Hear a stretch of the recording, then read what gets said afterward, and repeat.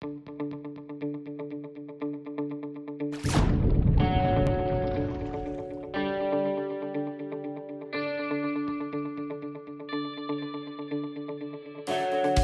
Scan 650 is a high-performance scanning sonar that can be deployed from a boat by mounting the transducer on a pole handle for shallow water operations or attaching the sonar head to a tripod and lowering it to the bottom for sharper images or deeper water ops.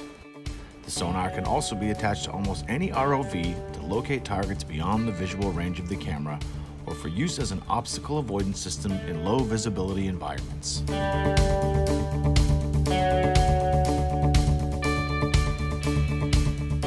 Features of the Scan 650 include high-resolution images,